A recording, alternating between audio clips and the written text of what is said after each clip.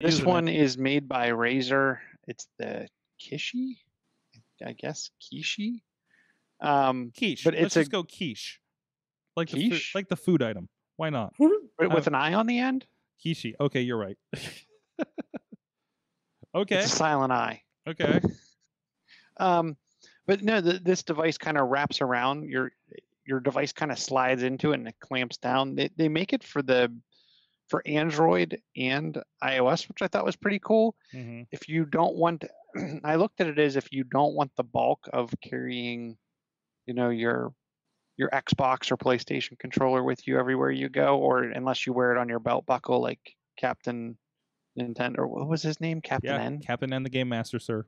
Captain N. Mm-hmm. Unless you're wearing it on your belt. I thought this was pretty interesting. It kind of collapses down. You have the left and right joysticks. You have your D-pad on the left, your X, Y, A, B on the right, and it has the bumpers and the triggers. So I thought it was a pretty cool concept. Obviously, I haven't actually gotten to use it. I liked how it collapsed down. Probably about a little bit ways down the page, they show it collapsed together.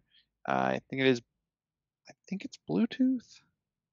I don't know, because the one picture actually shows the connector, presumably for a Samsung. Okay, then maybe it's probably using the MFI or Android technology. There's a lot of these that are Bluetooth based.